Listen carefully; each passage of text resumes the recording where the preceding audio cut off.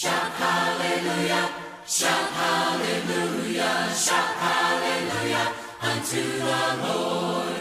Shout hallelujah. Good morning. We're so glad you're here at Westgate. If you are a guest with us today, please make sure to stop by the welcome desk in the lobby to pick up a special welcome gift.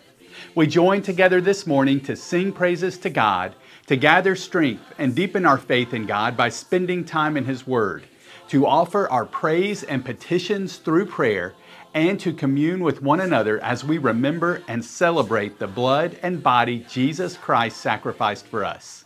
What a blessing it is to be here. We're so glad you've joined us.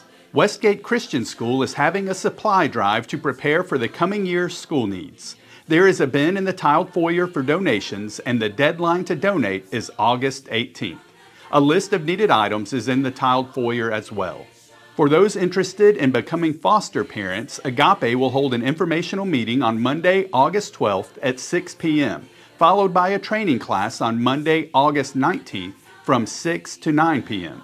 Both events will be held at Grace Bible Church in Troy. Every Monday at 10 a.m., we have the privilege to worship with the residents at Extendicare.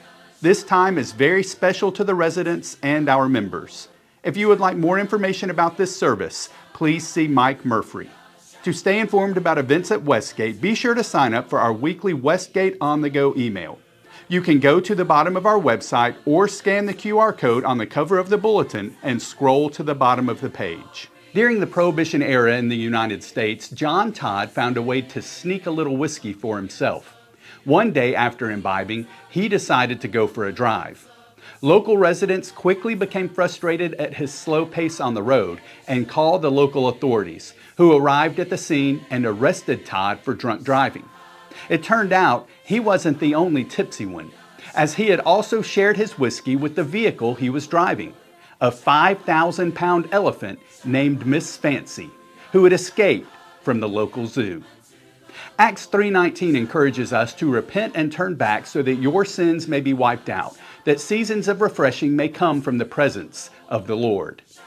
Our lists of regret probably do not include a joyride on an evasive elephant, but there are likely many other things on those lists. Even when apologies and forgiveness take place, we can allow the things we've done that grieve us to eat away and cause us to miss God's present glory at work in and around us.